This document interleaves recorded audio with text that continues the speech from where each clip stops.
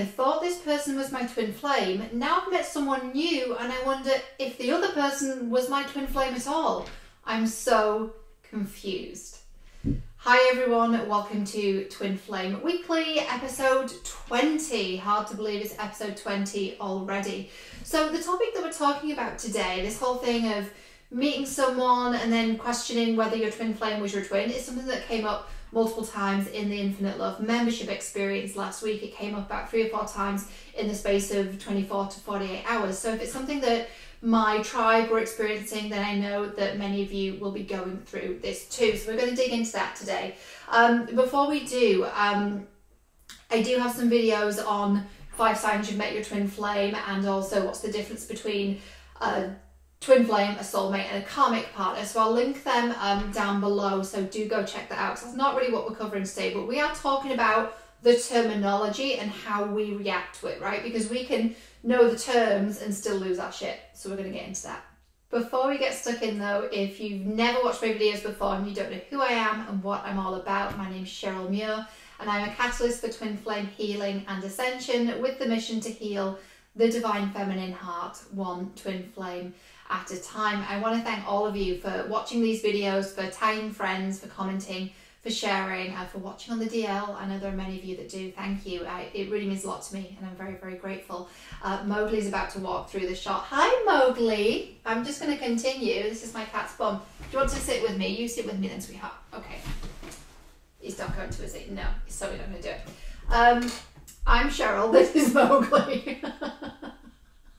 And this is Mowgli's first episode of Twin Flame Weekly because Mowgli lives in the Lake District. I have been living in Reading and I'm now back up in the Lake District for family reasons. And you might think, well, that looks like your background in Reading.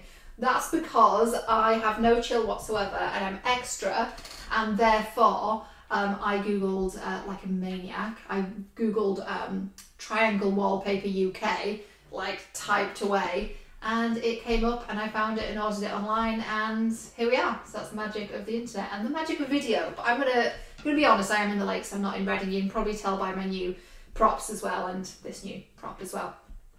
Incidentally, if you guys follow me on the IG stories, you will have seen that Mowgli's been doing some really weird stuff recently. Like he was sat under the tree for 6 hours yesterday, not consistently, but like in chunks over a period of 6 hours. And then he was asleep on the bin today, you know, the outside bins that they take out in the UK. He was sat on top of them for like 3 hours sleeping. It was really odd. And then he's been around me a lot today. So there's something going on energetically for sure. There's been lots of other weirdness too. And if you are friends with me on Facebook, you'll see me post the other day, as I'm filming this Saturday, so today, about the energy. There's been some really intense energy, so that actually will have an effect on what we're talking about today, this whole thing of I thought this person was my twin and now I'm really confused. Another announcement as well, which is really hard to make as Mowgli's in front of me. Cats are such jerks, aren't they? But we love them. He's probably going to lick his butt as well in front of you, but you know, he's got no shame. Another announcement is that, oh, hi sweetheart, his nose is so cold and wet. That's good, right? It's a healthy thing. Another thing is that for September I've got an offer on sessions, so you can book a session with me and the deal is called 2 for 200, so it's two sessions for £200, and that's a really good deal because it's usually 150 for one session. So there are 5 places and it's going to run throughout all of September or until all the places are taken. So 5 places, 2 for 200, and the booking link is down below. Mowgli's looking at a like a vehicle, a van, Volvo-y thing, going up the lane. He's looking out the window. The window is just there. So I'm really distracted because I'm looking at my boy. Did you know Mowgli actually came over from Canada along with this? This is from Canada. This is called an Inukshuk. This is from the Gambia in Africa. There's a really beautiful story behind this actually, which I might tell you one day. I was going through some stuff the other day and it was like a box of things, like a box of tricks. And it's stuff that I'd moved around the world but kept with me, and there were little mementos. And you know when you move and you sort of purge stuff, like when you're moving countries, you really have to be quite strict with what you keep. And so these little mementos that I kept are really symbols. They're symbols of places I've been and memories I've had over the years. So this is called an Inukshuk, and it's native to Canada, and it's made in jade, which is beautiful. Incidentally, if anyone knows what the properties of jade are, let me know, like it's spiritually, like what the meaning is. I think it's luck and fortune, good luck and fortune, prosperity, I think. Let me know. But it's got really beautiful energy. And then an Anukshuk in Canada is like protection for travellers, so that really meant a lot to me. And this is made from one piece of wood, and it's dyed with oils. This is a lighter oil, and obviously this is I think it's called a black castor oil. I'm not sure exactly what it's called, but we met the artist on the beach in the Gambia. Beautiful soul. Incredible man. And it's made from one piece of wood, and I saw this and I'm like, wow, that's twin flames, isn't it? And this is, I went to the Gambia in 2008. Obviously twin flame wasn't in my life, I didn't even know it was a thing at all. Unexpected story time with Cheryl there, but nevertheless, let's persevere. I'm getting really distracted by Mowgli. He's never been in a video before, so it's very exciting for him, and I'm sure for everyone watching. But yeah, so I did bring him back over from Canada. He came back with me. He's a rescue and he's amazing. He was actually my friends Jen and Sheldon's kitten, and I adopted him, and he's been with me ever since. He's about 5. How old are you? 5? Not going to tell me? 5. And he's really cool. So anyway, we're talking about what happens when you think you've met your twin and then someone else comes along, and one of the words one of my beautiful twinsies said in Infinite Love was, I feel like I don't care at all about the other person. And so in that scenario, you're really questioning, well, was the other person my twin flame? Were they not? Am I crazy? Am I cracking up? I'm really confused. So here's the thing, like, I'm really fortunate that in the space that I'm in now, in my growth and development, I know my twin is my twin, and I know that deep down in my soul. That wasn't always the case though. And for me, I went through this period of time where the term twin flame really spun me out. And I was just thinking before, when I was getting ready to shoot, I was thinking, I don't really remember how I even found the term. I was Googling around, and obviously it was divinely planned that I stumbled across it. And I don't even know what I put into Google for it to come up. It was something like spiritual relationships or relationships that help you grow. It was that kind of thing, because that's what I was feeling. And that was probably like last summer. And it was a couple of months after I'd met my twin. So it'd been a bit of time, and I'd had an idea of what was going on. I knew I was getting triggered. I knew that I was healing, but I felt like it was crazy, and I was going crazy. And I found the term twin flames, and it really spun me out, because I was reading all this stuff like, you and this person are meant to change the world, and it's meant to be this big global awakening. And I'm thinking, well, no fucking pressure, right? And also it didn't make sense, because when you're in that place where you've just met them and the triggering is really intense, and it is really intense. And so you think, well, how can that be the case? Because we're meant to make a difference, and yet all I want to do is like put my hands around their neck, right? Obviously don't do that. But like, that's how it feels. It's like this real like push and pull. It's like magnets turn around, like tell each other, then you come back. It's a whole thing. To be honest, if somebody had told me the term twin flame before I had the experience, I would have said it sounded like some crazy shit. And it is really full on. It's intense. There's things like telepathy and synchronicities to the wazoo. Like, it's a really weird experience. It's a psychic awakening for sure. Like I said at the start of the video, I'm going to link the videos I did about 5 signs you've met your twin flame, and the difference between a twin flame, a karmic partner, and a soulmate. Are we keeping you awake? I'm so sorry. Just go to sleep. Okay, he's off now. So I'm going to link those videos down below. Perfect, Mowgli. Perfect. How many of you can actually take me seriously because Mowgli's in the shot? Like, I'm sure you can't. But anyway, what can I say? I love my boy. But the point is, there are a lot of people that likely have grabbed a hold of the twin flame label and sort of ran with it and really searched out this person. Not everyone's a twin. And how do we know this? We know this because when we talk about our twin flame experience, people are like, what, huh? What's that? Like, what's going on? Like, they don't understand. And so if everyone was a twin, people would understand when we talked about this weird kind of awakening experience we're having, this triggering with someone, this rapid ascension, people would understand, oh, it's a twin flame. But not everyone does understand, therefore not everyone's a twin, because not everyone's been through it, right? So that's number one, like, not everyone's a twin. And yes, you only have one twin, so that often makes people spin out. It makes people's ego go crazy. Let's just adjust my lighting, because that's really severe. My lighting's on the side because of the setup here, so we'll go with it. Not everyone is a twin, but because we only have, those of us who are twins only have one, this really makes people spin out. And so you really have to be careful that you're not using these terms as a badge to decorate your ego. And the thing is, does it really matter that, he's staring at me, he's funny today. Does it really matter whether this person is a soulmate, a karmic partner, or a twin flame? Does it really matter? Can you settle in to the unknowing?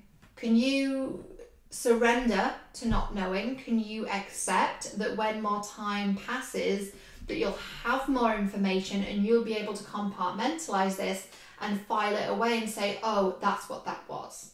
Can you do that? Can you sink into that? Can you lean back into that? Now, that energy is very, very different to this frantic, is this a twin? Is that a twin? Is this a that? Here's the thing. We're all humans, right? We're all souls, and we're all having the same experience together. We all have soul connections. We all have people who teach us things, right? Whether we're a twin or not, it doesn't really matter. I just have like a flurry of emails coming in. Some things, I'm really scattered today because the energy is really intense. So I do apologize if I'm like all over the map here. But, you know, we don't have to label everything. This whole like special love thing, let's make this person a twin flame so that they're more special than someone else. Let's elevate them above everyone else. And when you do that and you're coming from a place of wounding as well, you will put up with some bullshit from this person because you go, oh, they're my twin flame. Oh, and I'm also deeply wounded, so I don't think I deserve love. So I'm actually going to sabotage the shit out of this, and I'm going to put up with all kinds of bad behavior because he's my twin flame or she's my twin flame. And I'm going to put up with anything and I'm not going to leave. Like, that's pretty crazy, right?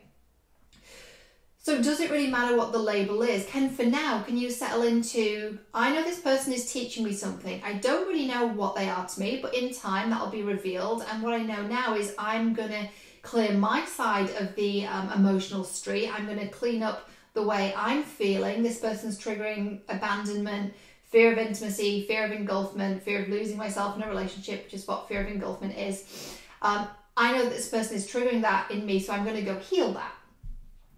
Now, many of you may know that I'm an affiliate for Gianna Rackham's course, Clearing Codependency, which I really recommend that you take. It's a beautiful, beautiful body of work. I talk about codependency a lot because it's something that I've healed from, and I will be doing a video at some point in the next week with more details about that. I don't know where I'm going to host the video yet, so just like follow me everywhere and see where it is. It's going to be somewhere on Facebook, I think, because of the video capabilities there. But I'm going to be talking about me clearing codependency, and so it's really, really important that you take a look at Gianna's body of work. And if you are called to take the course, then do take it. And if you do sign up and mention my name after you've purchased the course through her, then you will get 2 sessions with me, which are a regular rate of £300. So it's certainly worth keeping that in mind. That's better, Mowgli. Thank you, sweetheart. But Gianna talks a lot about soulmates, and so like you might look at that and be like, oh, but you teach on twin flames. But it doesn't matter. It doesn't matter because the work is the same, and what Gianna teaches and what I teach is based on the same principles of like, love yourself first, heal your wounds, and it actually doesn't matter what label you're giving to the other person, right? And codependency, like I said, is such a pervasive thing. A lot of people do struggle with it, especially in the twin flame community. I remember seeing a tweet sometime last summer, I think it was, and someone had tweeted something. It was really like vicious, and they said something like, I want nothing to do with twin flames. I've never seen so much toxic, wounded, codependent mess in my entire life. And they were completely bashing the twin flame community, and I was like, you know what, that's really out of line.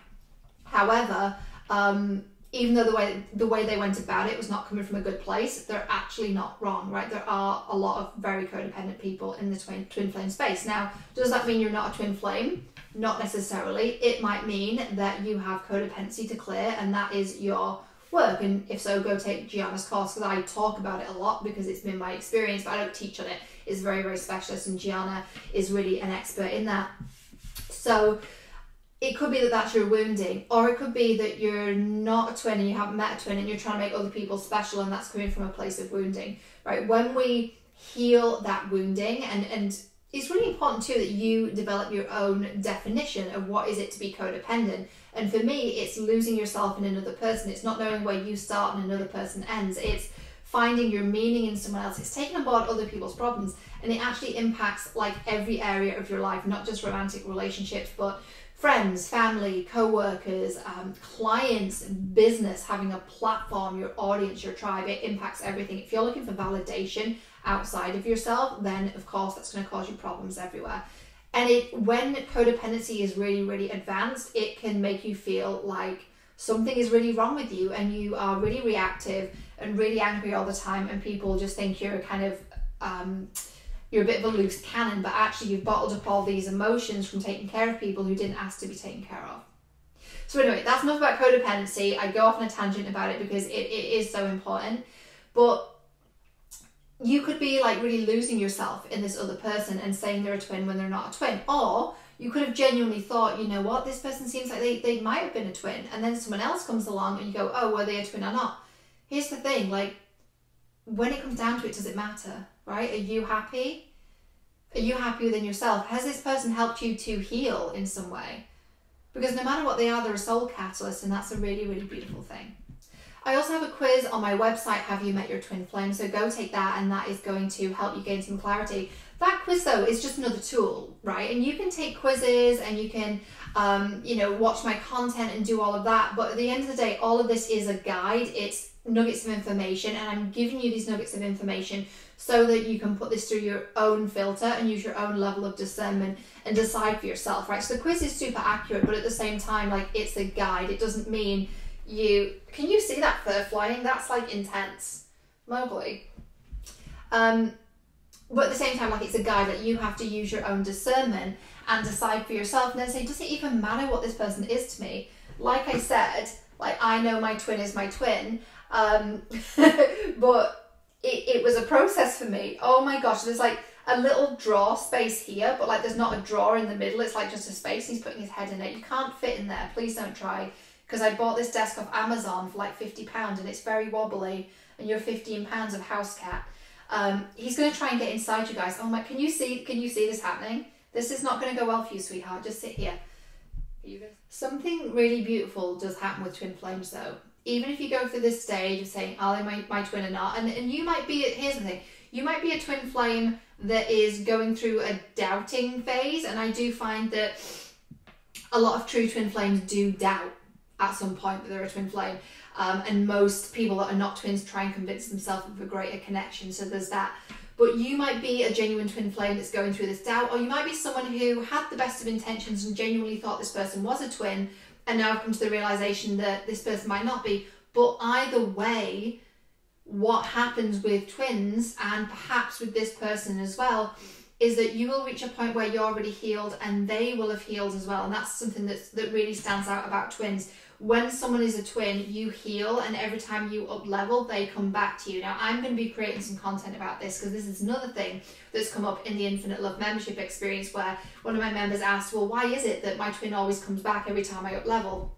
And that's happened to me too. So I am going to be tuning into spirit and really getting an answer on that for you. So I really, really hope that serves you.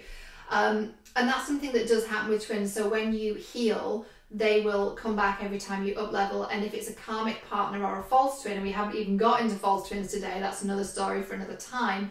I've had a false twin experience. I didn't know that's what it was at the time, but I know that to be the case now. Again, time passes and you have more information.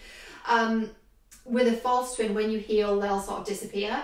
And with a real twin, when you heal, they'll come back. So that's something that's really worth bearing in mind too.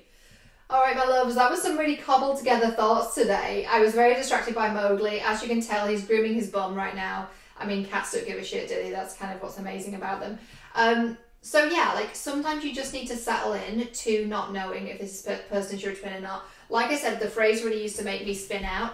And I was like, I want no fucking part of this twin flame thing. This sounds like 50 kinds of crazy. And Spirit was like, just you wait, kiddo, just you wait. You're going to be teaching on this. Really, it's up to you as well to take all of this information and use your own discernment, right? I used to follow, I mean, so many twin flame teachers, some of whom stayed with me throughout the journey, many of whom kind of fell away at different points, and others who I now look at and I'm like, that's not really accurate. But I really have this thirst for information, and so I watch videos like on the daily.